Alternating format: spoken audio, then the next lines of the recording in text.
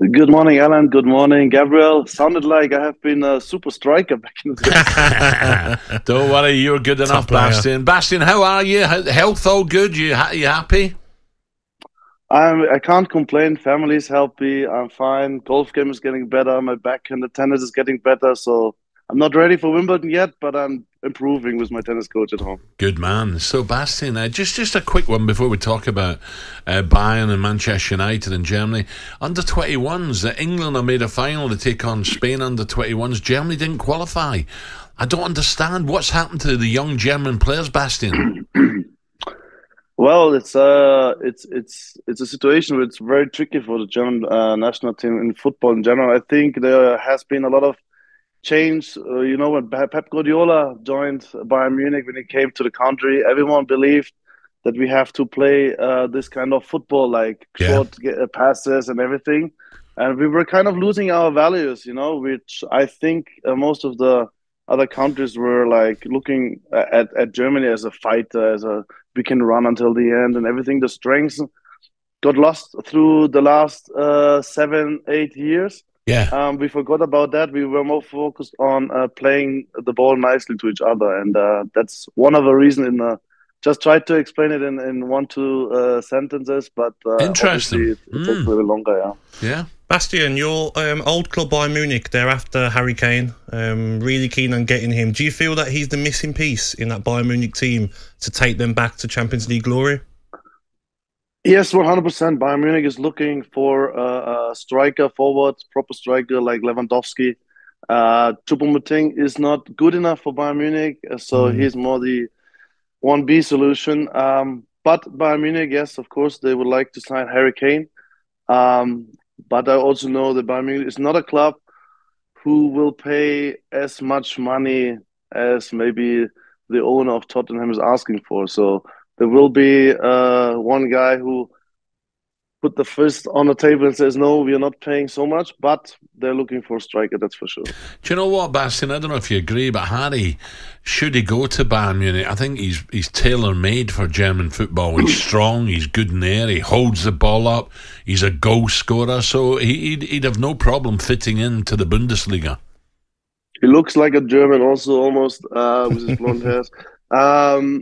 Yeah, definitely. I think that it would be a great fit. Also for him himself, he has to ask himself, like, does he want to win a title in his life, in his career as a football player, like a championship or a Champions League? And at Bayern Munich, I know he's a person who likes to have, of course, his family and friends around him.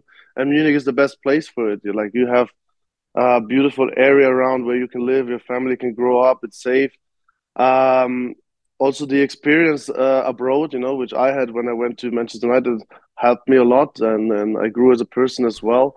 And of course, as a football player, he has a very good team around him and a very good coach. Yeah. So a lot of things are actually speaking for that. In his favour.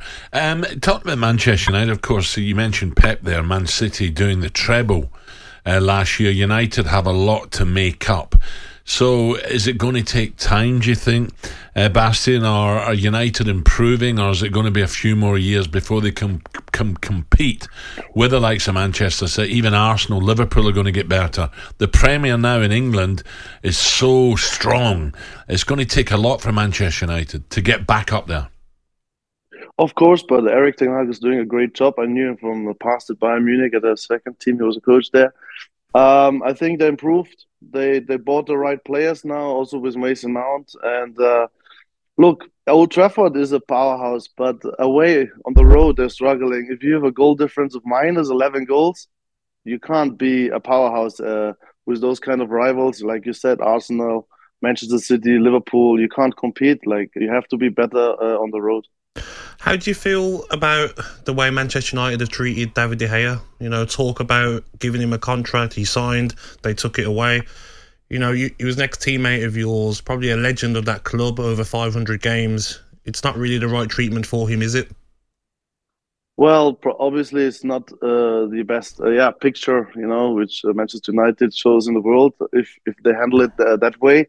But obviously they want to make a change. It's also clear that maybe I think Onana, they're trying to get to sign him from Inter, who Erik Ten Hag knows very well from Ajax. But I always think you could get better deals, especially with those players who did a lot for those clubs. Bastian, what about looking ahead now to the Euros in Germany? Germany at the moment, do they have to change? Do you think they have to change coach to have a successful Euros? No, they have to actually just change their mentality, like towards the game. Look, we were like always looking for players who have a lot of potential and everything. But I think right now it's not to ask for players for potential. It's asking for players who have the right mentality and work rate during the game. That's what is missing. We don't have any more of those examples. Like we only have maybe Thomas Müller and Manuel Neuer who have this example of being a proper German national team player with the right mentality. Yeah. That got lost. We lost, like you said before, like England, France, the other nations were overtaking us in the last years. But we have a tournament at home, and maybe the right moment, like it has been 2006 also.